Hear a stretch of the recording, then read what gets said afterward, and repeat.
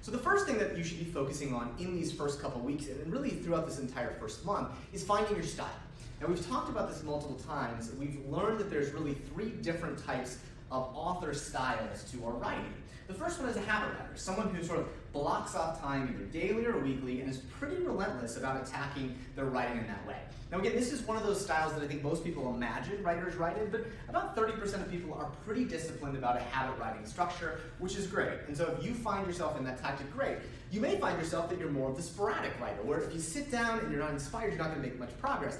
I find myself in that sort of sporadic style where I'm really, really good at having time on the calendar, and if I'm inspired, I keep going. So which is why my style is one of those ones where I typically like to work in the evenings, because if I hit my flow and I get going, I'll keep working until I go to bed.